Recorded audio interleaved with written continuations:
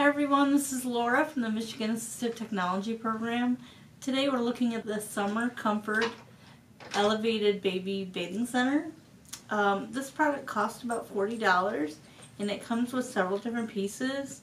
The first piece is a newborn bathing seat for bathing newborns.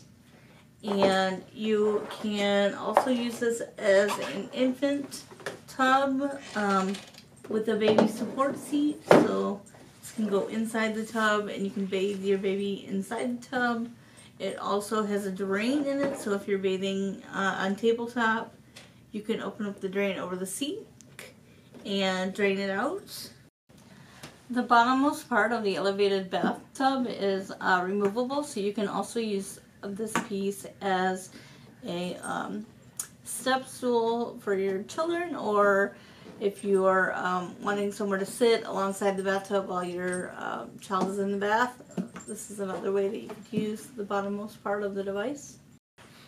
When all three pieces are put together, this creates the elevated bathtub that goes inside, that can go inside of your bathtub to raise it up, or you can do tabletop bathing from this elevated position as well.